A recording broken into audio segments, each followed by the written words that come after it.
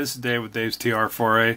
I'm going to take a quick break from making my travel videos to talk a little bit about the final product of my solid-state voltage stabilizer to replace your defective one in your Triumph or MG. What I'm holding here is the negative ground model.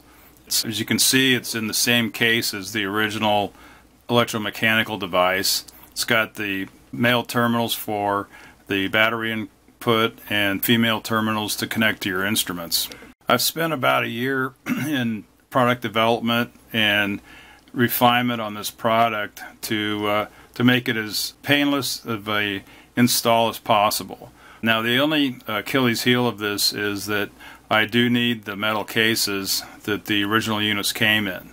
So basically, there's two circuit boards in the device. There's this outer one here that has the terminals on it, and then there's an inner one that contains the voltage regulator, which is actually mechanically and thermally connected to the case, which is ground. So it's a pretty solid design. Okay, in that development process, there was also extensive field testing of the unit, not just in my car, but also other people that had similar cars.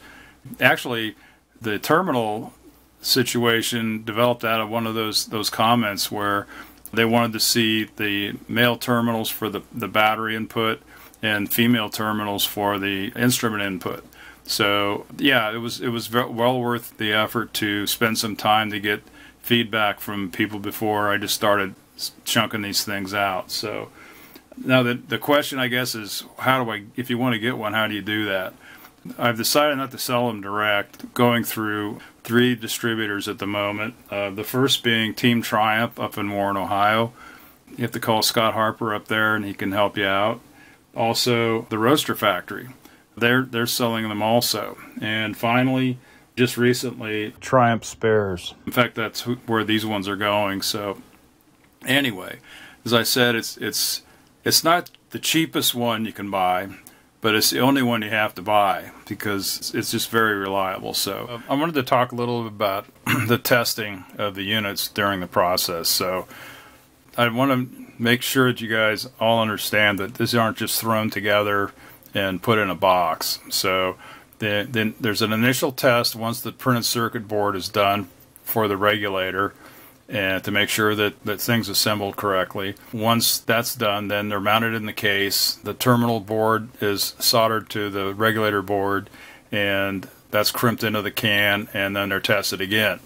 So once that's done, then I want to run them under a load for a burn-in process. So basically, that's what you see here is I have 4 units on burn-in, and what I did is there's load simulations here that are basically twice the normal load on the part. These are half-amp loads for each device, a separate load.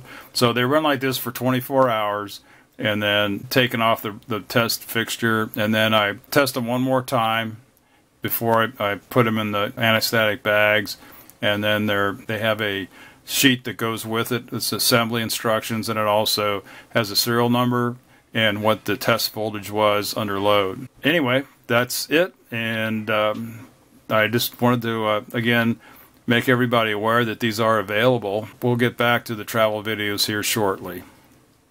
That's it for now. Please like and subscribe.